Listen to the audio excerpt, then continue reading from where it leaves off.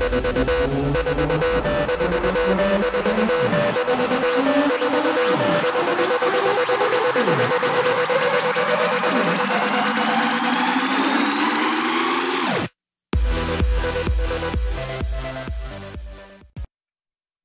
everybody and welcome back to episode 3 of my Kerbal space program Let's Play modded series.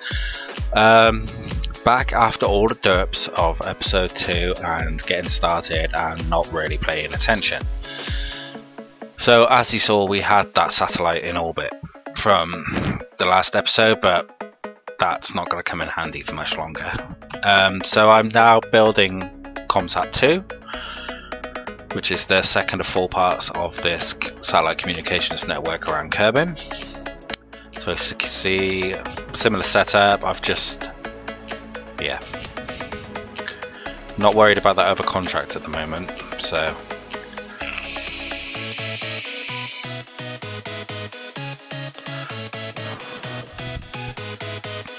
one thing I did do this time was make sure I had a Kerbal aboard.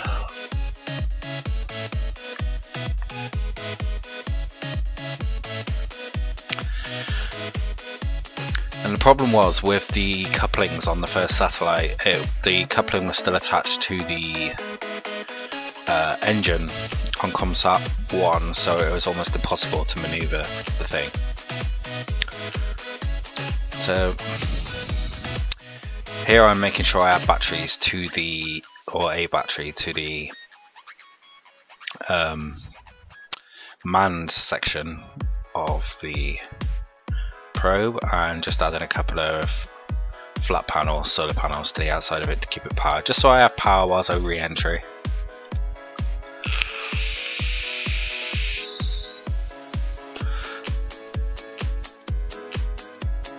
I don't know why I put them on there, to be honest. They're just going to get discarded.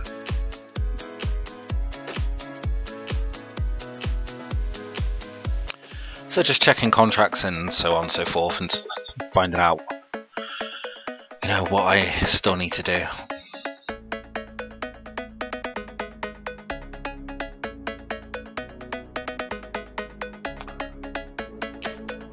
Apologies for the quality of the video in these first few episodes. It takes me a while to get a good balance between video quality and, you know, frame rate.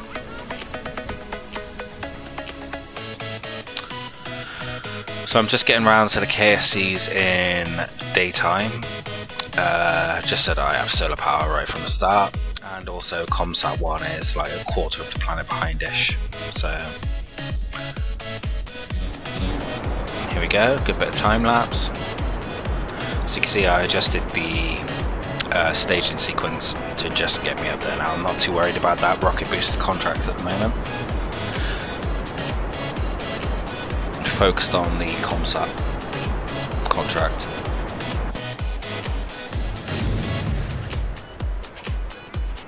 Just doing gravity turn. Not the most efficient, but we will deal with that.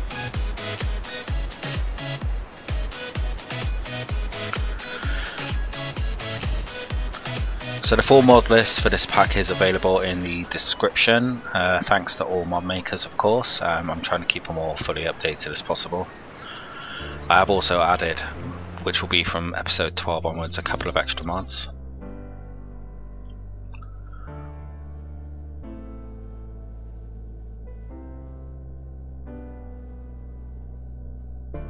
So here we go, just waiting to circularize-ish the orbit.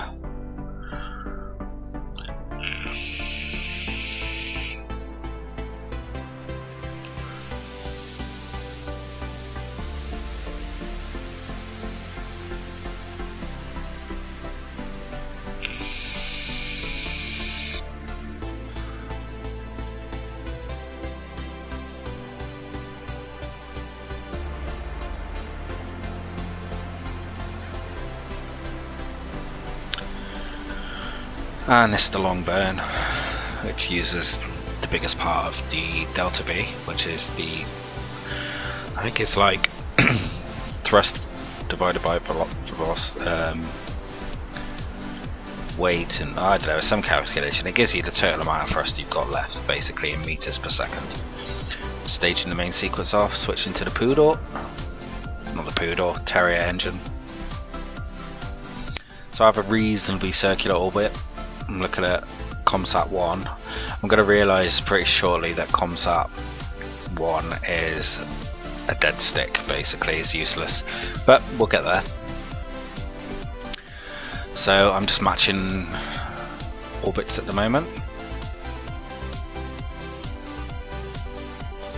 Actually, I'm matching planes by the looks of it, so I'm going to drop down the plane to match the plane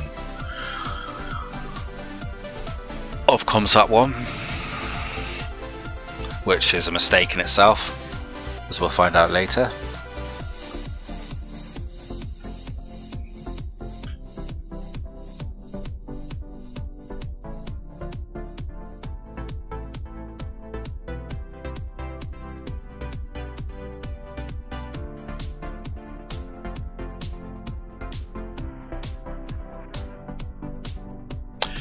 Skip it forward through.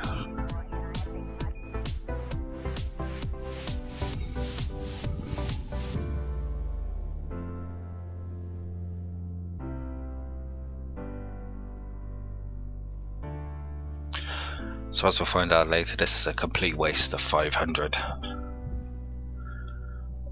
meters per second of delta V.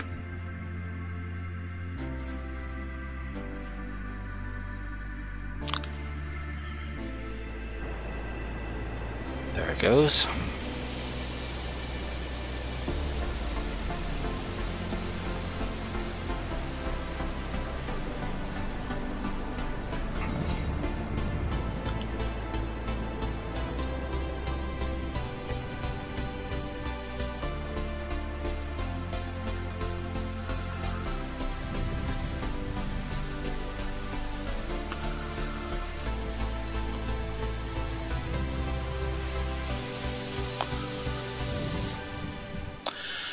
Now I'm looking to match the orbit with ComSat 1.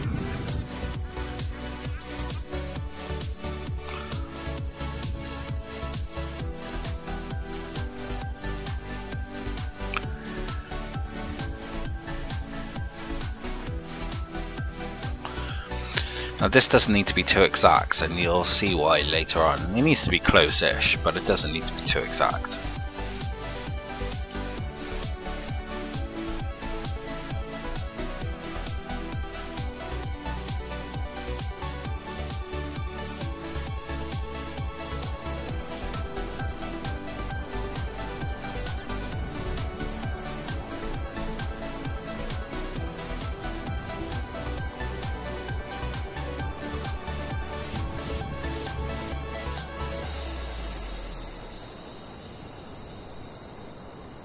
Just burning up to the maneuver node.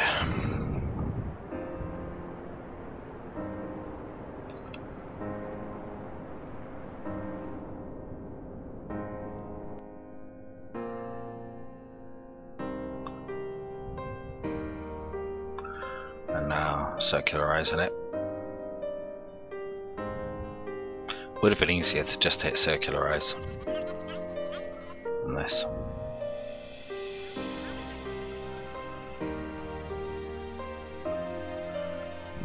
So that all looks good. Yep, node execute.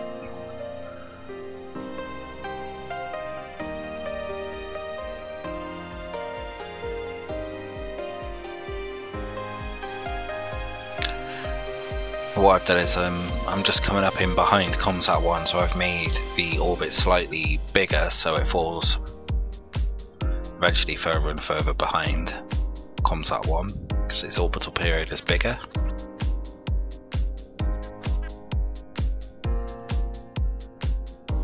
Not that any of this will matter by the end of the episode. There we go, burning to match orbits.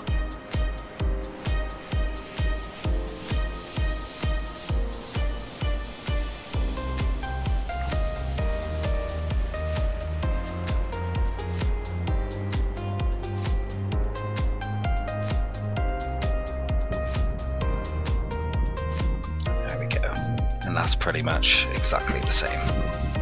Although what I think I do at this point is separate. So the man section come back.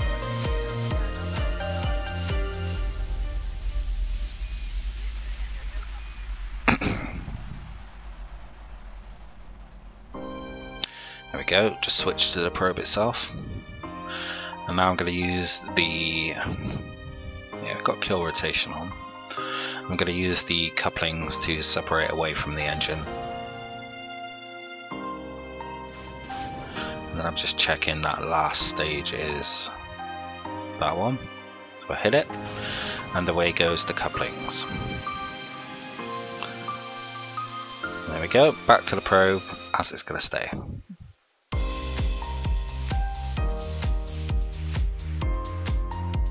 Now, the coupling where I ejected from the manned section of my probe, when it fired away, obviously it ruined my orbit completely. So I now need to face retrograde, which I'm doing, and reduce my orbit back down again to match ComSat 1. And I think this is where I realise I need to be a bit bigger anyway, because I need to fall further behind.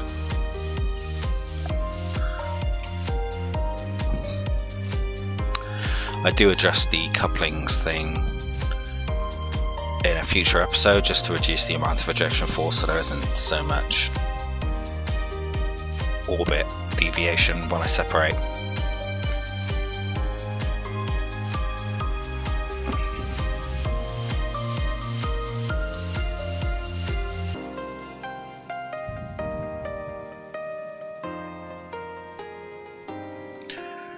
Go, just finishing the burn, and we're close enough.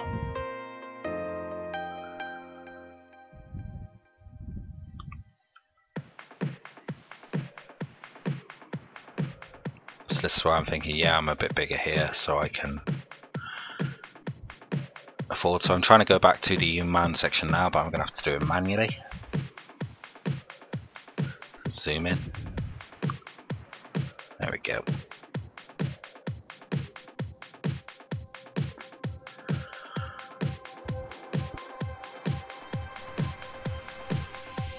Okay, so we're on the manual section now, and we're just going to do the re-entry whilst doing the science. So we're going to keep that experiment from the Science Junior.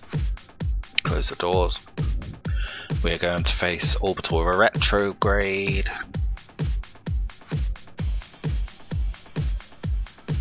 Bring down our orbit into the atmosphere.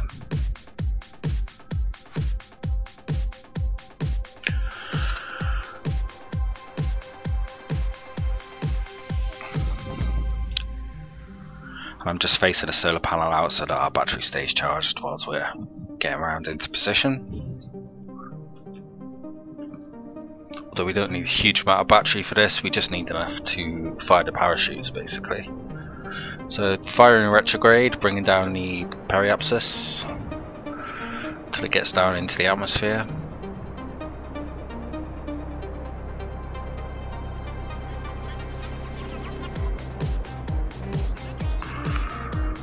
Like that. And then we're going to time skip around until we're pretty close to the atmosphere, and then burn off the rest of our fuel to reduce our orbital speed. So we get a nice slow burn into the atmosphere. I mean, I could aerobrake and not use the fuel in the tanks, but I'm coming in anyway. This fuel is going to be useless, so I've got a heat shield. I'm going to be fine.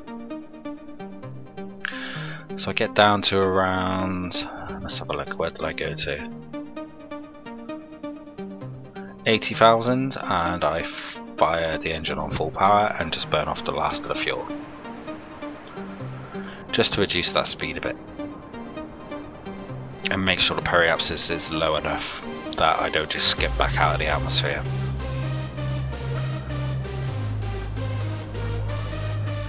There we go, jettisoning the engine. We're still pointing orbital retrograde so that the heat shield's facing.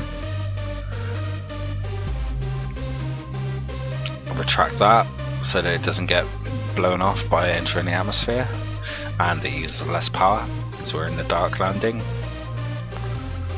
Yeah, just watching my power levels there. Don't really fancy killing Jebediah off. So just taking a crew report, bringing it home. And then we're just going to speed up, get through the early part of the atmosphere.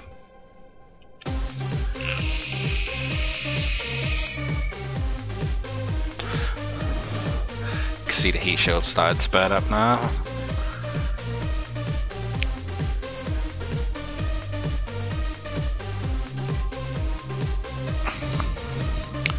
So there's plenty of ablator on the heat shield, which protects us from majority of the heat falls, as you see I'm monitoring it there, but we're going to have more than enough.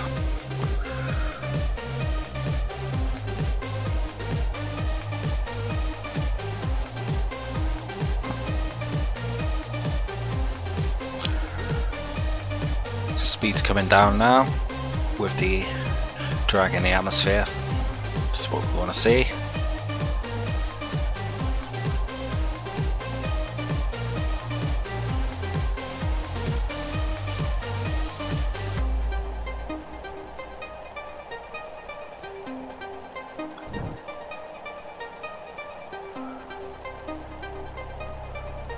Down to 25,000 meters.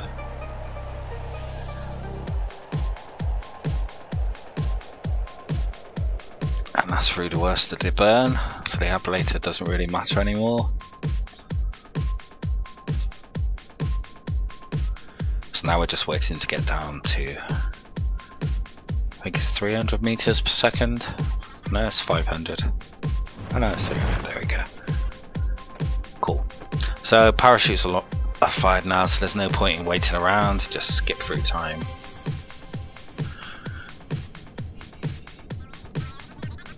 And we're going to have a nice soft sea landing. Unfortunately the parachutes are quite low down, so it flips it upside down. Can't turn it up the right way, but it doesn't really matter because, like I said, it's a sea landing.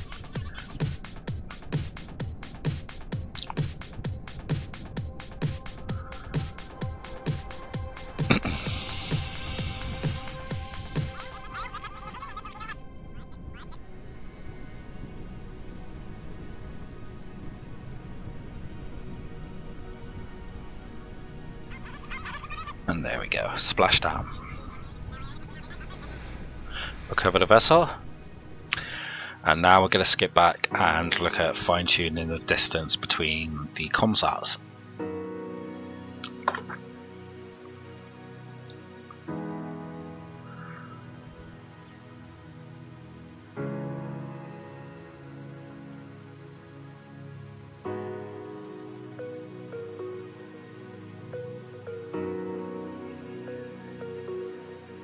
So as you can see, if you go out 4, you want to have them reasonably equispaced around the, the orbit that they're all on. So I know that I'm on a bigger orbit with ComSat 2. So I'm just going to let it run a few orbits, increase the distance between the satellites.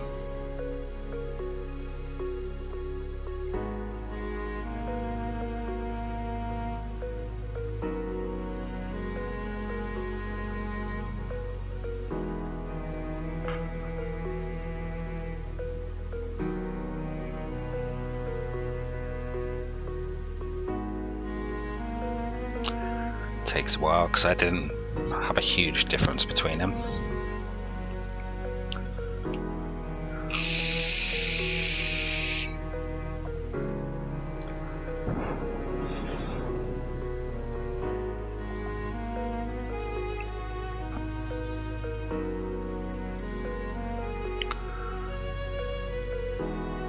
See, I'm just checking out. I see it needs to be quite a bit further behind. But obviously don't have too much distance between them, otherwise you'll just lose signal. It's getting pretty close now.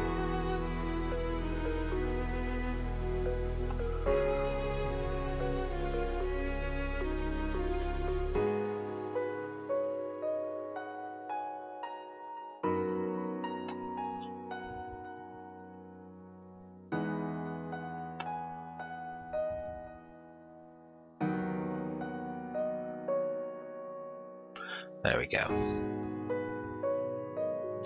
So now I'm going to switch back to ComSat 2 and fine tune the orbit so that, well, I'll explain as we go through.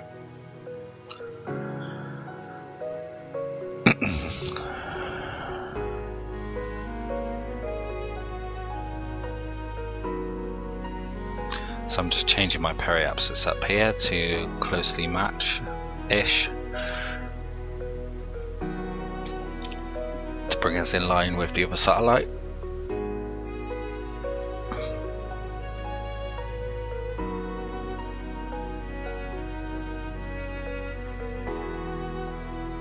So bringing the periapsis down.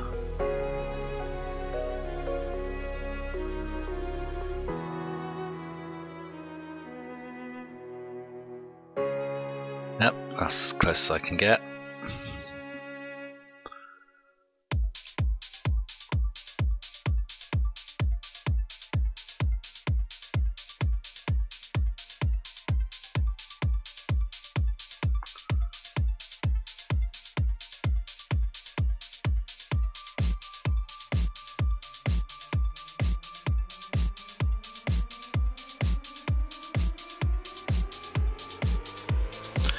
And just skip it through to execute that maneuver.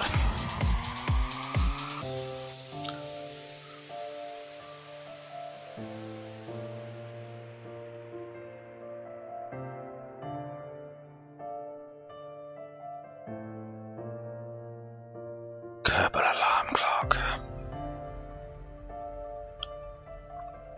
So here we go. And it was a very small adjustment. So now the fine tuning part.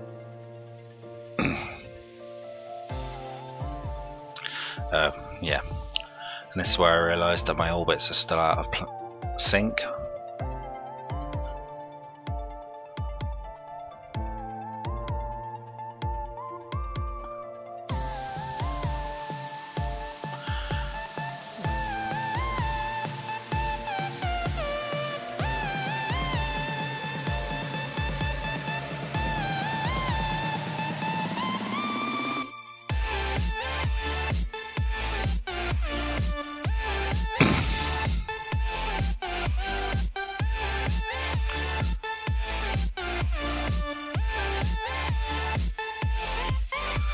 And I'm adjusting the orbital plane, then screws with your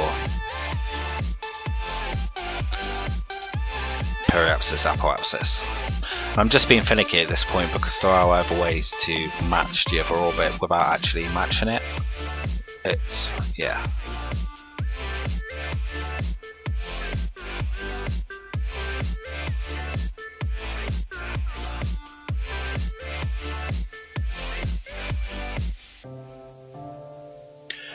So anyway, this is my attempt at matching the orbit.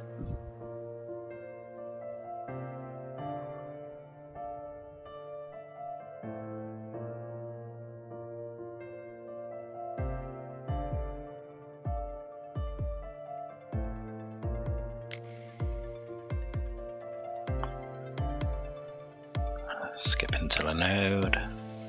It's only 47 meters per second. But with the AND engine, that's a reasonable burn, which means it'll be fairly accurate. So you can see the planes starting to match up.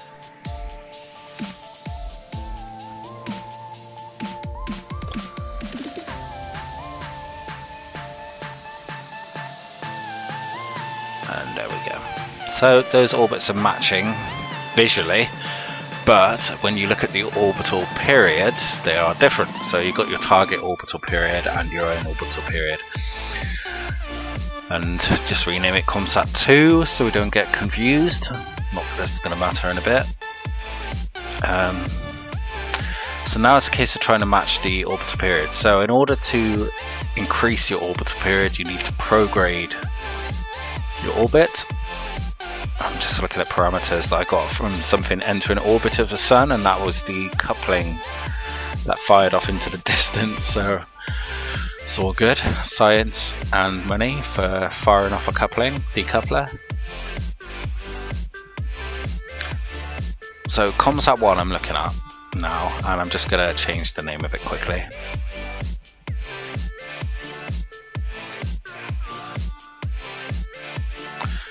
Where am I? Yeah, I'm going back to ComSat 2 to adjust my orbit.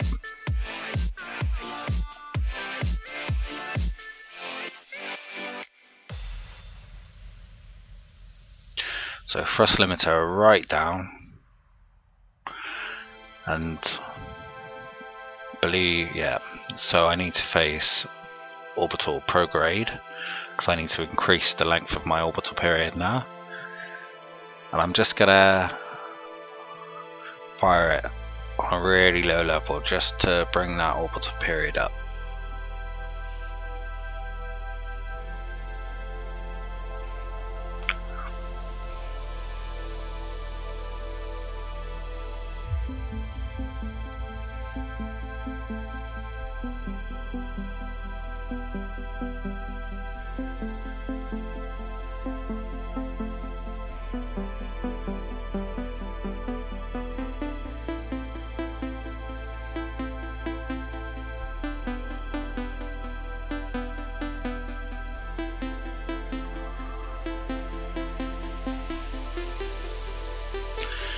I went a little bit too far, so I'm just going to reduce the thrust to 1%, and I'm going to tap away, just like that, just to match it exactly.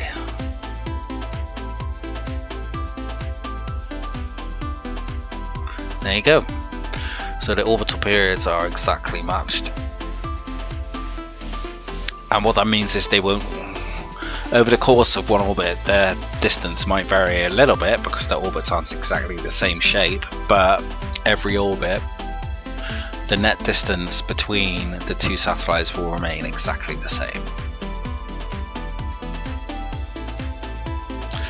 Now here's where I start to realise a few problems with ComSat 1 and 2 at this moment, but 2 could be fixed. So I'm looking at this and I'm trying to understand why ComSats, the contracts aren't being fulfilled as they should be.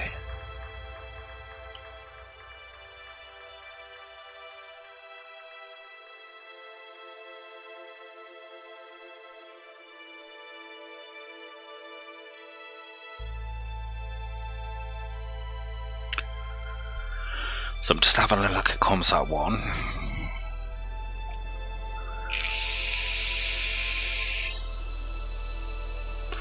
Which I need to read. I think, oh yeah, maybe it's the name of it, but it's got probe written after it.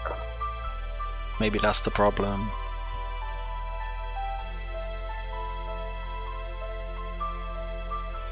I do the same to ComSat 2.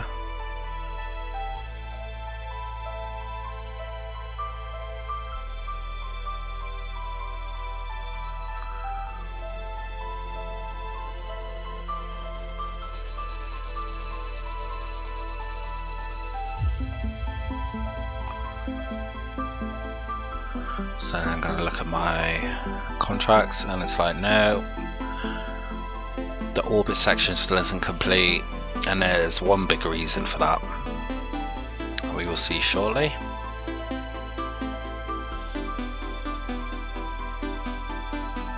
Probably pretty obvious to any players that know Kerbal Space Program. And it is that the inclination is way above.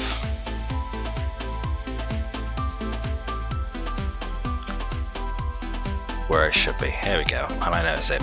Now as ComSat 1 is pretty much unmaneuverable because of the coupling that's still attached on top of the engine, it makes me realise ComSat 1 is useless. But ComSat 2 can be fixed and put into an inclination orbit that matches the contract specifications.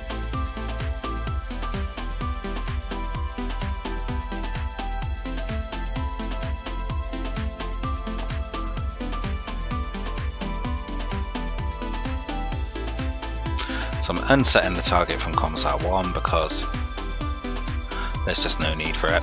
Because I understand now that it's a dead stick, effectively. And I'm going to change the inclination, that's the wrong way, of ComSat 2 to get into within contract parameters. And I'm kind of trying to work out why I can't get the inclination down to 0, and that's because I need to be at the right point in the orbit, basically.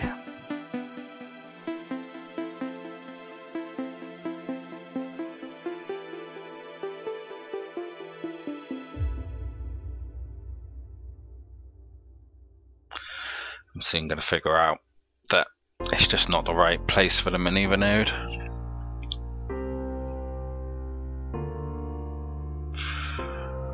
What I should do really is zoom out and then set Kerbal as target and have the approaching and descending nodes. Ascending and descending nodes. So I try and set it here, and I realised this is where I realised that it depends on what point in the orbit you're at.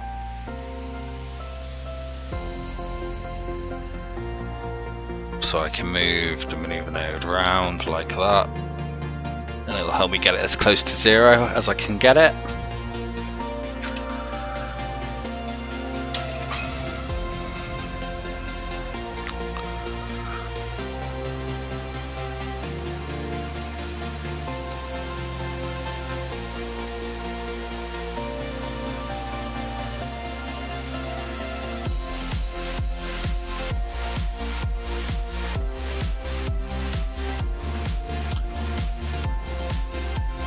Just trying to get it as close as possible to a circular orbit with the least amount of inclination possible.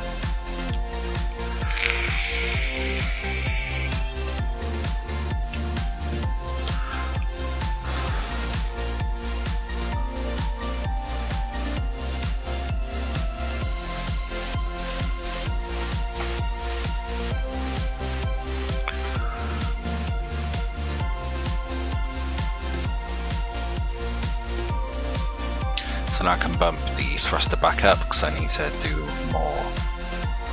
I'll waste another ton of delta V. So not only did I waste it obviously going towards ComSat 1, I had to waste the equal amount getting back to a normal inclination.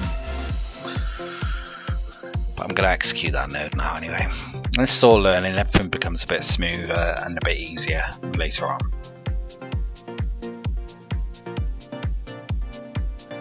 Once we have MechJeb updated to be able to do all these maneuver plans and flight ascent and landing and so on and so forth, that although it feels a bit cheaty, I won't be using it all the time, but I will be using it some of the time to be able to, you know,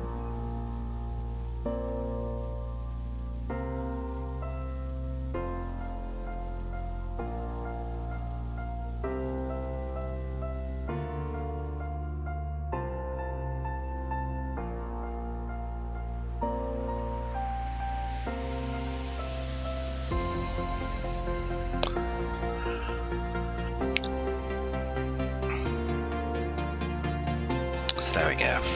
Just going to circularize the orbits a bit.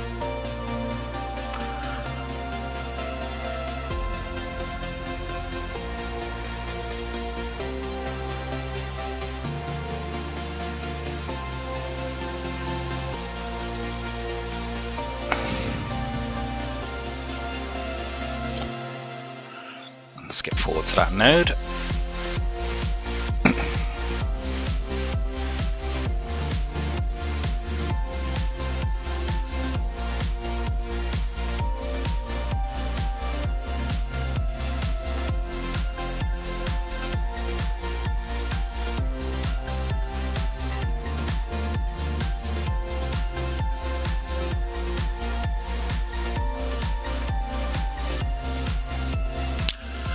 Good, just burn that off, make sure the orbit's nice and circular.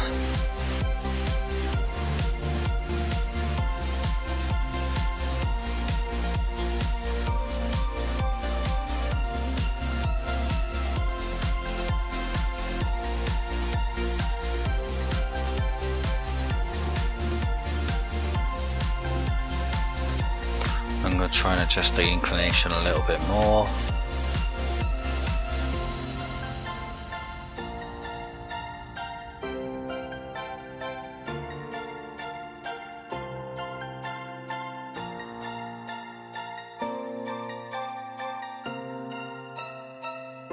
And I realised it's probably not worth it. And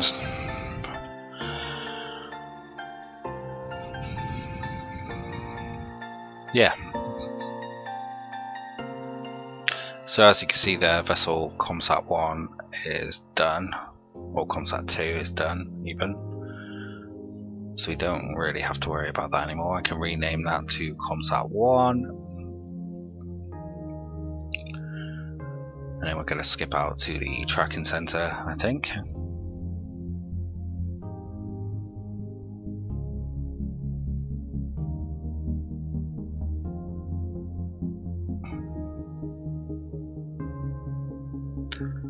And we are going to get rid of the dead stick. Just like that. So CapCom doesn't really show the actual progress of what's going on too well, because you have to be on the actual ship for it to register on CapCom.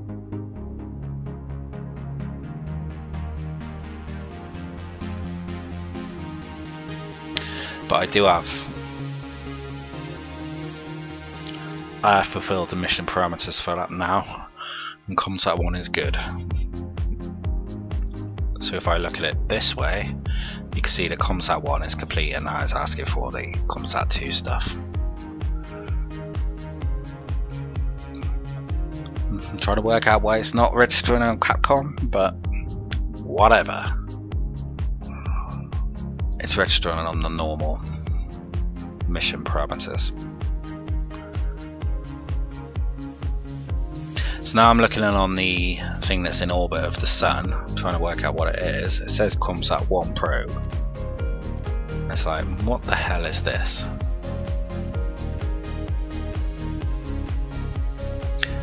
It's in an orbit trajectory of the Sun. So I fly it to see what it is.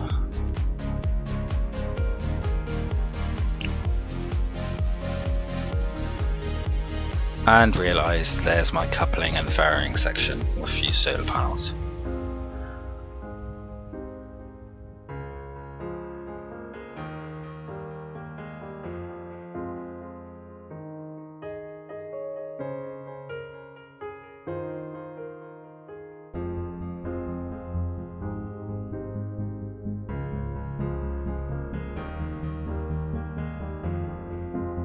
So I'm going to get rid of it.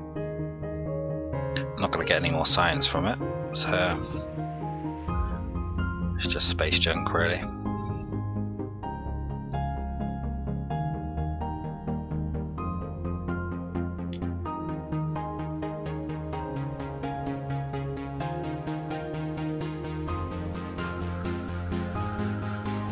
So ComSat 1 is complete,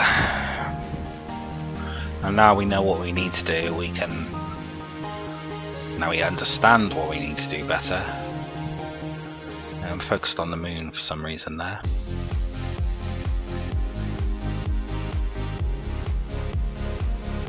There we go. So that's the first satellite in a decent-ish orbit, a flat orbit, roughly, of Kerbal, and we're ready and in a better position to put the rest of the satellites up now. Just going to get rid of all the debris. We'll recover what we can.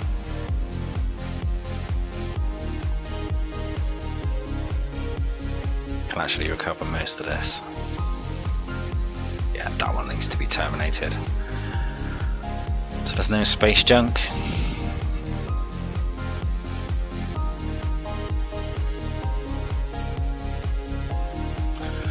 And then we're out.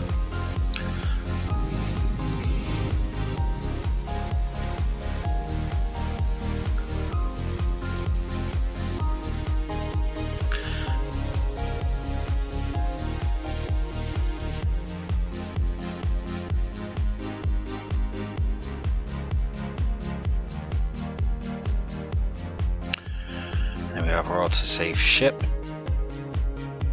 Get rid of that, keep the original. Load that. And that's going to be ComSat 2. Well, it might be ComSat 2. That's where I realised them solar panels were in a useless position. So I decided to put them somewhere a bit more useful. And at least then they can be recovered once that's used. So that's it for this episode, I think. Thank you all very much for watching, and come back for episode 4 where we'll continue to get this satellite system in orbit. Thank you all for watching. Goodbye.